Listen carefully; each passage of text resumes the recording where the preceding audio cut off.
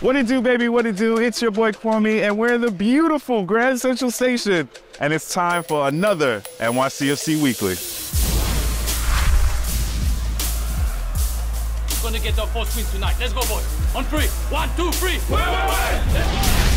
We got that dub in our home opener. Next up for our boys, it's Wayne Rooney's DC United in the Boogie Down Bronx. Let's start spreading the news.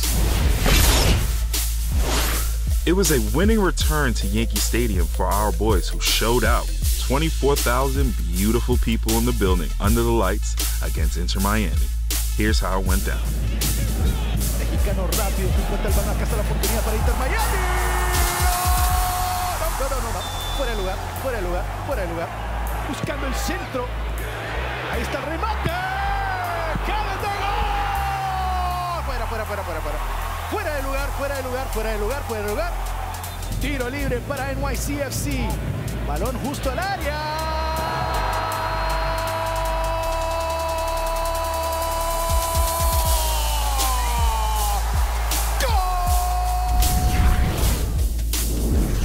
Fun fact, NYCFC has never lost a home opener at Yankee Stadium.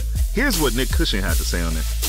Yeah, really pleased with the 3 points, really pleased with the performance. I think it was naturally cagey at the start of the game, being our home opener and having a huge desire to win, but I thought we got, more aggressive and on the front foot as the game went on and, created chances. Disappointed not to get the second goal, but really pleased to get the win.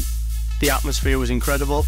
We got the goal that was unfortunately disallowed, and that really got the crowd up. And then to actually get the goal, although it was an own goal, I thought we were really pushing in that period. And then when we were suffering in periods against a good Miami team, the crowd really got behind us and really gave us that energy to get back into the game and create some chances at the end, and incredible to celebrate with our fans at the end. I think the end of the game is really special when we've won in front of our fans and we go over and we share the moment.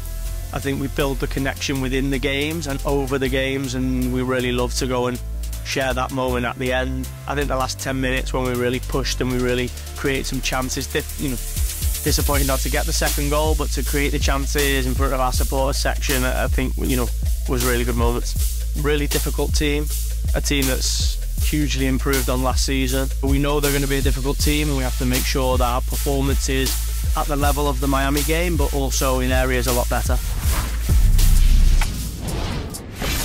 DC comes into Saturday's match with the same record as their opponents.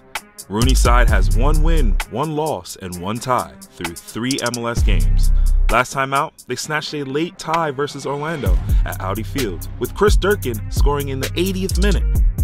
NYCFC has faced DC 19 times today, winning 10, losing 6, and drawing 3.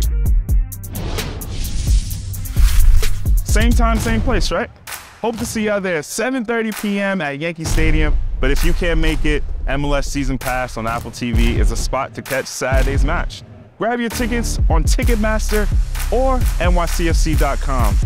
Dale New York, baby.